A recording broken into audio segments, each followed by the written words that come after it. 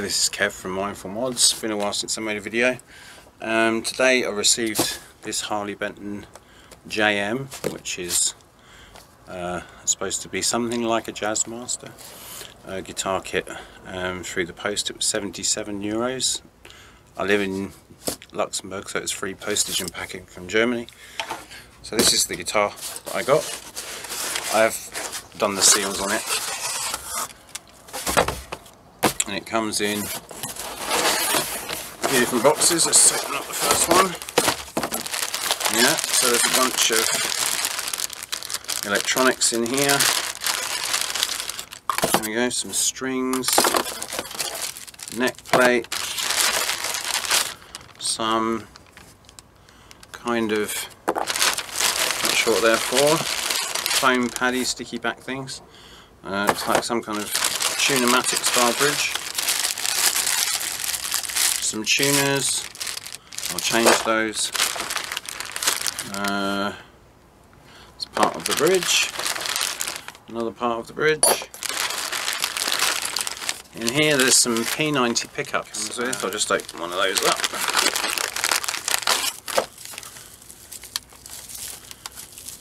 I will probably change these, but we'll see. Maybe they'll sound nice. But I strongly suspect there'll be nicer ones on the market. Yeah, there we go. P90s. There we go. There's the rest of the bit there. They're intonation bits, saddles and what have you. And these are just, oh, these are the various screws. Okay. What else have we got? Here's a very Jazzmastery looking scratch plate. So some fairly cheap components and a cheap three-way switch, which seems to be work properly. The last Harley Benton SC450 guitar I got, this pickup selector was all wobbly. In fact, it's still got the same one on there, even though Harley Benton sent me a new one. What else? Well, there's only two more things these can be, really. Here's the body, which is finished,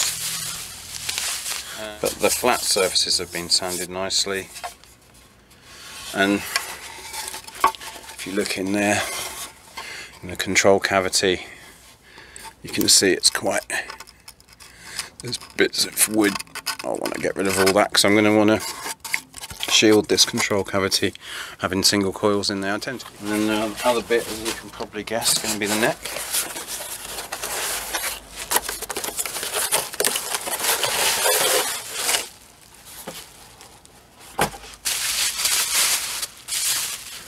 Alright, so this is the neck. There we go, the neck feels very nice. And you know what? These fret ends, they're absolutely smooth. There is not a jagged fret, and the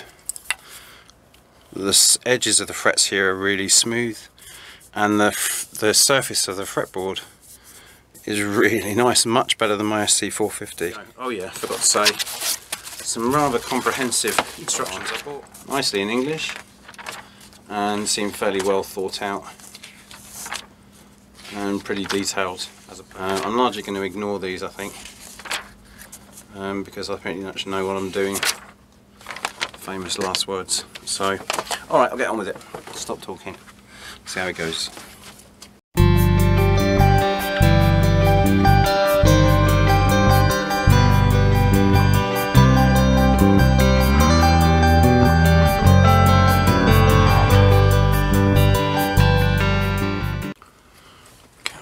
Having to be pretty quiet because it's quite late at night, but yes, I've been working on this for about 3.5 hours, I think. 3.5 hours, and I do have a functioning guitar.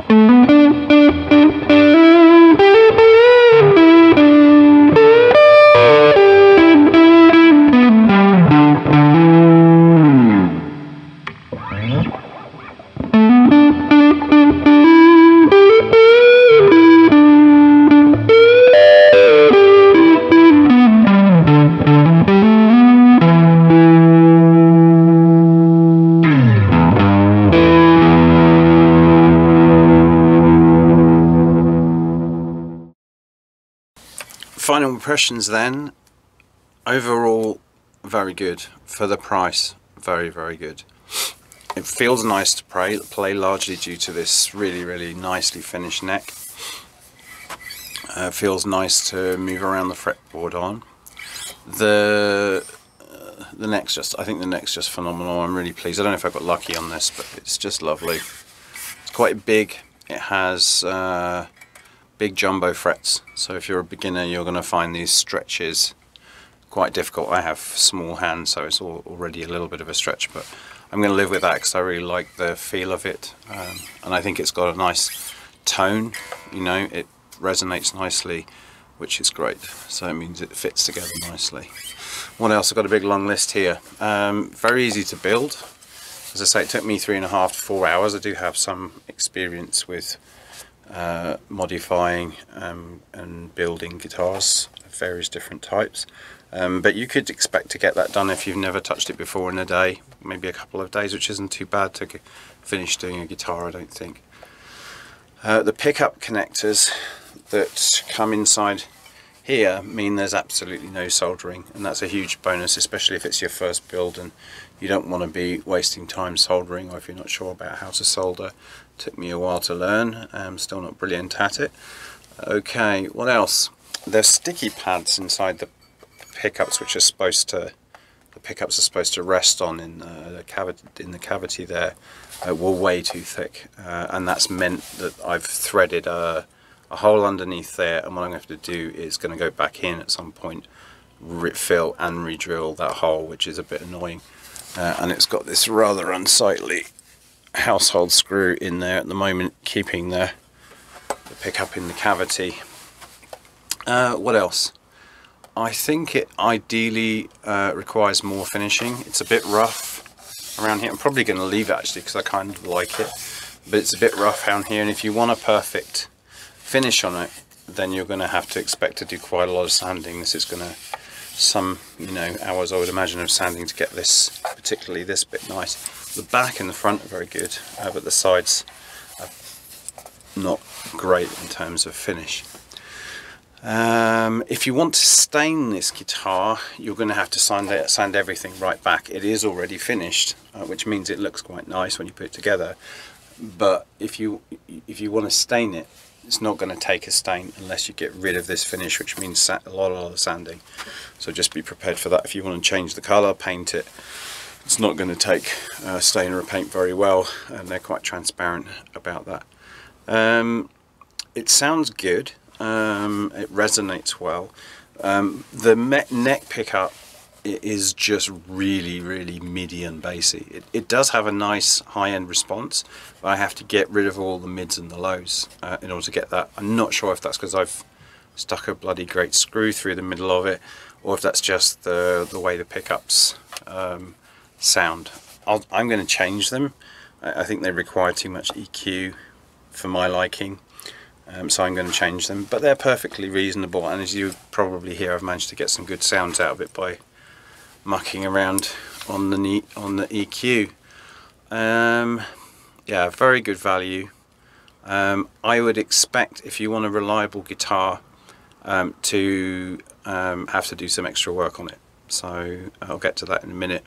And I would also expect, if it's your very first build, the instructions are very good compared to other ones I've seen, but there are still parts where they just kind of, you're left wondering what you're supposed to be doing in between that. Steps A and D, maybe B, steps B and C aren't particularly clear, so you might find yourself consulting some YouTube videos or going away and trying to have a think about what to do logically. That's what I did.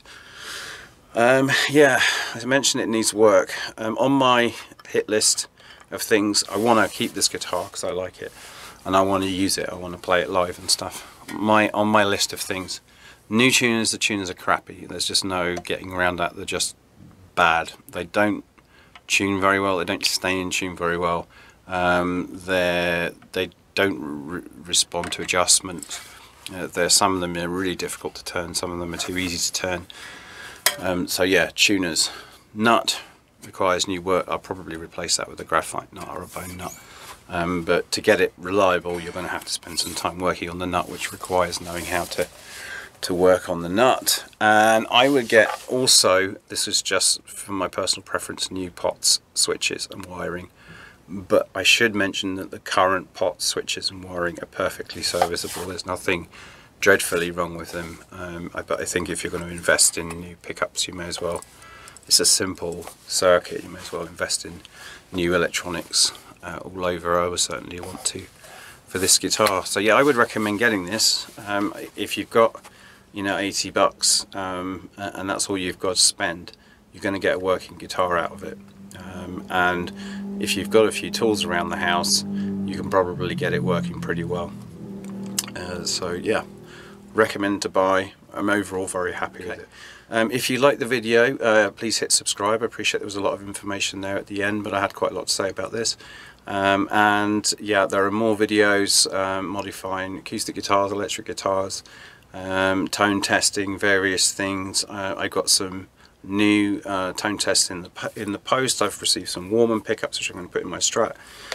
Behind me, I've received some Wilkinson Zebra humbuckers, which I'm going to put in the spear, which you probably can't see just out of shot, so I expect some tone tests for those. So lots more to follow, and yeah, catch you next time on Mindful Mods.